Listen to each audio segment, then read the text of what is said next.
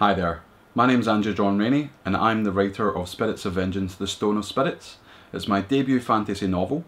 It's debuting on Amazon Kindle and Barnes & Noble Nook and other e-readers via iTunes and Smashwords on November the 14th. It will also be available in print from Amazon, being printed by CreateSpace the following week in November.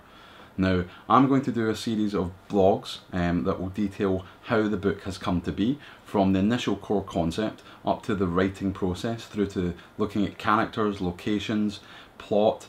I'm also going to look at how I've formatted the book for reading on ebook, and also how to format it for CreateSpace. And then I'm also going to have a look at how I've marketed the book, how I've got in contact with bloggers and other marketing people to try and help boost sales for books, and also help other writers out there if they are struggling to do the same. Now, the first blog is just going to be a general overview of Spirits of Vengeance and the initial idea that I had for Spirits of Vengeance, The Stone of Spirits. Now, I'm a screenwriter primarily. I do a lot of script reading and script editing, and so the initial idea for Spirits of Vengeance came up as a script when I was at Bournemouth University. We had to come up with a feature film concept that we could then take to a first draft in the following year, and I wanted to do something big and epic like Lord of the Rings. I'm a big fan of epic fantasy like Red Sonja, Conan the Barbarian, Willow. I've also enjoyed fantasy books. I'm a big fan of Terry Pratchett, also like Kevin J. Anderson and various others in the genre.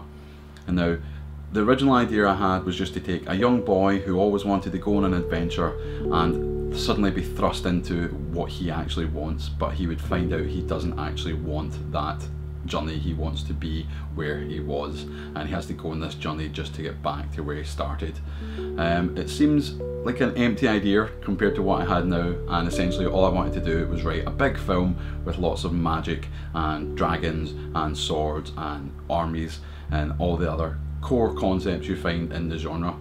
Now, it became very apparent that this idea was going to be bigger than a screenplay, and one of my tutors kindly took me aside and said that I should do something else. So I went away and focused on a small crime thriller set here in Scotland, but the idea of Spirits of Vengeance was always festering in my mind, so I went back to it to try and rework it as a screenplay, but when I realised that wasn't going to work, I decided to do it as a book. So I had to make the transition from the screenplay format to the book format, which wasn't something I'd done before, but I'd written lots of short stories, so thought I could do it fairly well. How wrong I was, and I had to go back and rewrite it several times just to get to where it was back then in 2006-07. Now, at the point I was encountering a number of issues. The main one was the protagonist. The main protagonist was a guy called Caden, and he wanted to go on an amazing adventure with a famous warrior. They were part of the warrior race called the Ishkava Rangers, and then he suddenly gets his wish made true and has to go on an adventure over oceans and through deserts, through jungles, battling all these legendary beasts, just to find a mysterious artifact that can help save the world. So it was all very standard genre fare, and it just felt a little flat, as if I was just borrowing from other parts rather than creating something for myself. Now, I wanted to make something more believable, more real, but also something more emotional. And I was looking at other characters in the book to see if they had a better story to tell. And Caden at the time had a younger sister called Camina, and Camina wanted to have the opposite of what Caden did. She wanted to stay at home, she wanted to just feel safe with their overbearing sister, Talia. And it occurred to me that Camina would be the better main character, because she had more to lose and she had more drama in taking this journey on. She doesn't want to go on the journey, but she is forced to do it. And that's where the idea of the Spirits of Vengeance came about, because I needed her to go on this journey, and I also wanted Caden to go on the journey. And the best way that I could get them to do that was to kill Caden off. But don't worry, he comes back as a vengeance spirit. So what is a vengeance spirit, here you ask? A vengeance spirit is a person who is killed by the magic of the land.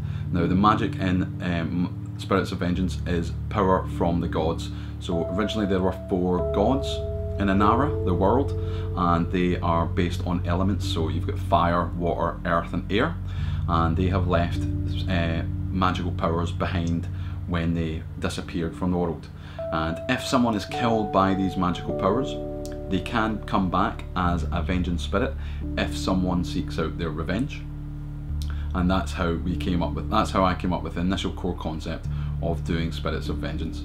Now at this point, this was a good 4 years after I'd come up with the initial core concept, so I'd taken something that was rather empty and a bit Lord of the Rings ripoff, and I'd managed to make it something that felt unique because of the investment in the characters and in the emotion.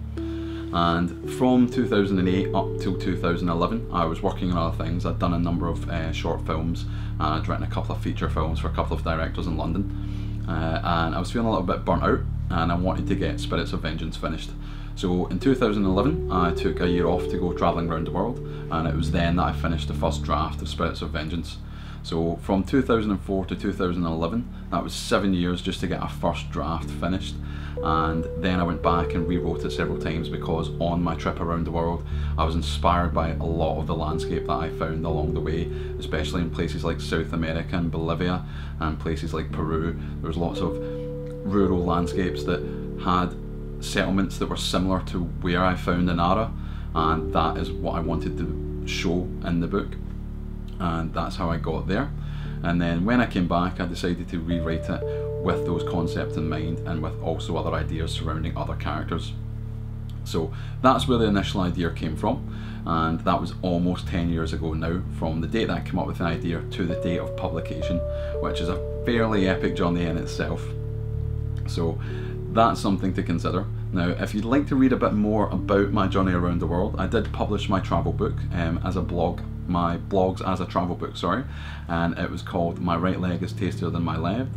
It's available as an ebook on Amazon and iTunes and Barnes & Noble as well, and in it you will see the processes of my thoughts as I'm writing Spirits of Vengeance, because while I'm travelling, I'm also travelling with these characters inside my head trying to finish the book, and I find it quite interesting to read back and see what I was thinking then as to what I'm thinking now in terms of character motivation.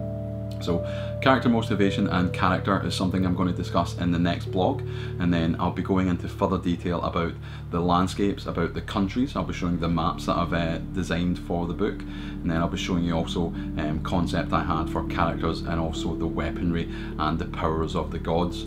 So hopefully you'll come back and watch that then.